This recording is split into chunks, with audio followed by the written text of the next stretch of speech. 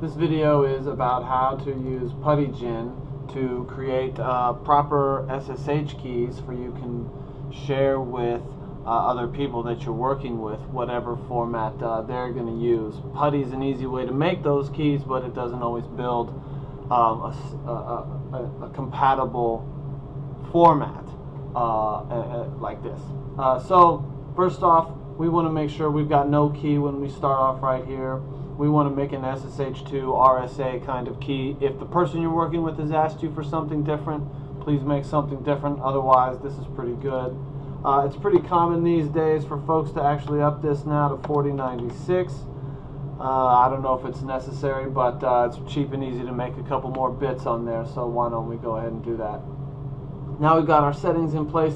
Let's go ahead and generate some keys. You got to wiggle your mouse around a whole bunch on this thing to make it recognize some random data or something like this. This is rather annoying, but what are you going to do?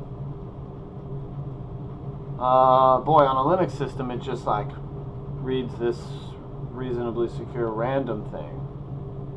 Okay, and now we wait while our key gets generated. It should only take a couple of seconds here. Sweet. So we got a whole bunch of different pieces of information here with our key. We've got a public key for pasting into OpenSSH authorized key file. 100% of the time, this is what you're going to want to share with somebody who wants you to say, give me your public SSH key. It's probably, by which I mean absolutely is, this format. I mean, unless they say otherwise. Let's go ahead and just make a new text document for you can keep this.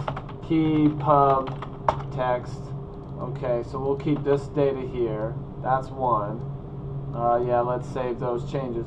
But then, see, in order to use this, you've got to have a public and a private side. So Putty needs the right private side. So you can go ahead right over here and say, let's save a private key. I'm not going to put a password on this one, for example, but you probably would want to. So this is your key. It's the RSA key. It's in the Putty's format. That's PPK. You're going to want to save that right there. I put mine on my desktop. Let's move it over here so you can see it. And then maybe you need to save your public key in some other kind of format. You can go ahead and do this here. This is Putty's public key format. I'll just call it key pub dot boy. I guess I'll just call it PPK dot text, so we can just open it later. It's because it is just a regular text file. This is what Putty formats theirs like. A bunch of stuff like this. It's all on one line because of this weird character is a Unix line ending, not a Windows line ending, and we're using the Windows notepad right here.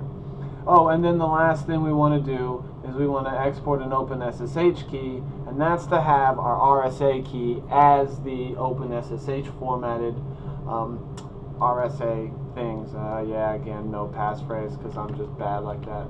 So we'll call this one key. Well, typically on a Linux machine it's called ID RSA dot. Oh, it's just called that, but I'll leave it .txt again so we can see what these files look like readily. Again, we have a line ending issue again because we are on Windows and these are typically designed for consumption on a Linux machine.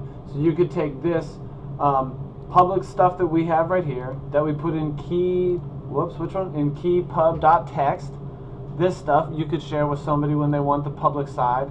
You would use this PPK file for authentication in Putty when you're going to authenticate. And I'll just give a brief overview of how to do that. Get into your Putty, you go into your connection, you go into SSH, you go into auth. You've got a thing right here where you can browse for key files on your desktop. There's my PPK file. I open it. Now when I connect, it's going to use this private key and present that to whoever you're connecting to. And if you've given them the public key file and they've properly added it to authorized keys, everybody will be good to go. Thanks for hanging out. My name is David Busby with Adocio. I hope this has been helpful.